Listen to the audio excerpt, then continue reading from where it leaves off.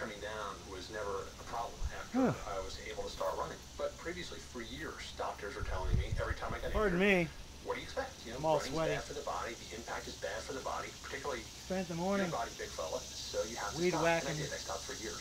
So how tall are you? 6'4".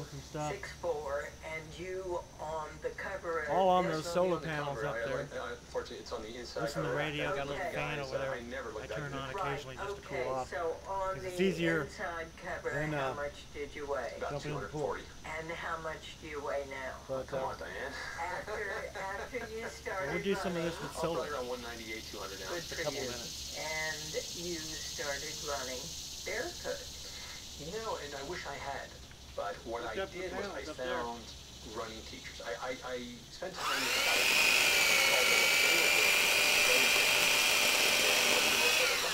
now,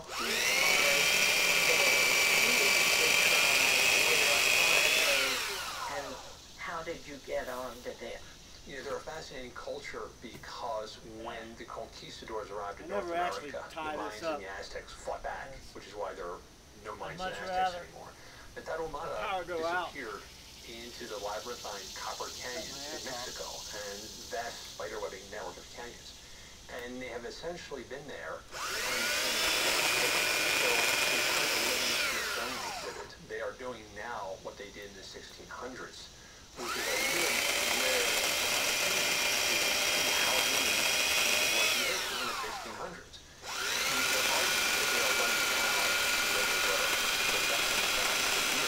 And what was interesting about that was what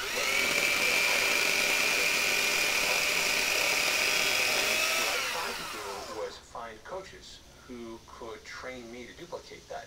And I did. I found very good coaches. However, the flip side of that was I kept regressing back to my bad form until I finally got rid of my shoes. Christopher McDougall, his book is titled Born to Run.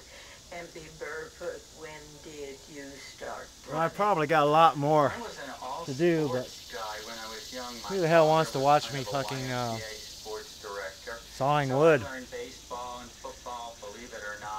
me show you around the yard a little bit. And all the traditional sports. Amaranth. And I did fairly well at them. Should be blooming anytime soon. Until I got to the point where in those traditional sports, if you're not big and powerful and strong and fast, you don't make it. I got to the point where I was on the court with people who were big and strong and powerful and fast. And It's at the end of the garlic season. One day the basketball coach was upset at us. I got some of these up on the table, but you know what? That one looks nice.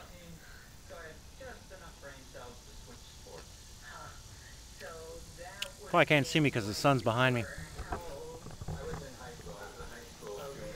My squash is really late, basically because of the wet weather. I had to pull it out several times, put it in pots and drown it.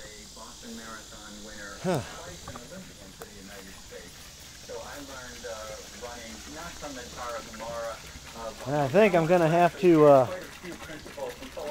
pull out about half of this. That's way too much. Oh, here we go. I had knee surgery 5 weeks ago, which was not from a running injury. I actually hurt by doing some stupid weightlifting moves, which I won't go into. So now I'm healing from that. Before I did that little weight, Michael likes lilies, especially Lila. I had no pain from them. Now I gotta recuperate. Because I hate that camera, Papa. Back out there. And be barefoot, he won the 1968 Boston Marathon. He has been running the Boston Marathon on every 5th year anniversary of his victory. He's finished the same Thanksgiving Day turkey trot 47 years in a row. Turning to you, Dr. Privet, it's good to see you again. Tell me about feet and foot injuries from running. I'm sweating like a pig, and pigs don't sweat, do they? My goal is to keep people moving. I believe that I'm thinking exercise is very healthy for you. It helps put on. I'm thinking that's what I need. Aging.